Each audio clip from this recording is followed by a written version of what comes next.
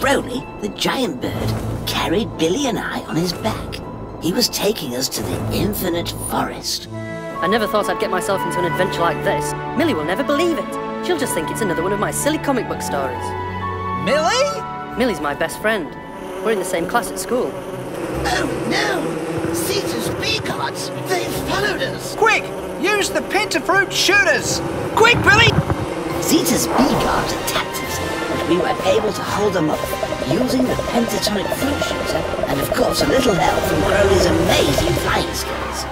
After the battle, we landed on the edge of the infinite forest, ready to continue our journey.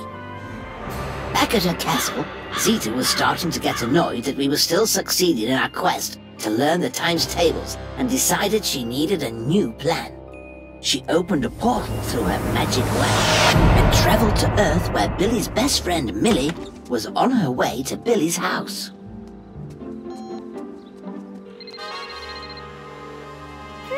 That's odd. I can hear Billy's phone. Billy? Billy!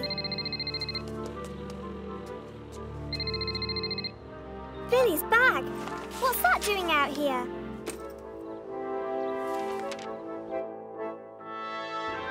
Millie's my best friend. We're in the same class at school. What? That's impossible! That's me going to the park. Okay then, to the park I go.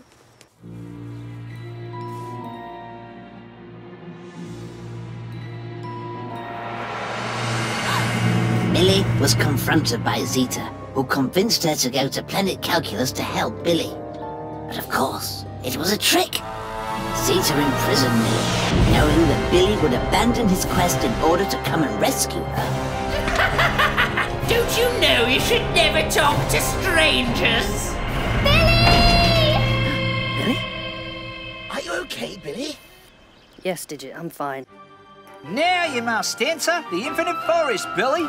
Digit, you know the way to Hepsander's cave, don't you? I think I can remember. Come on then, Billy. Careful as we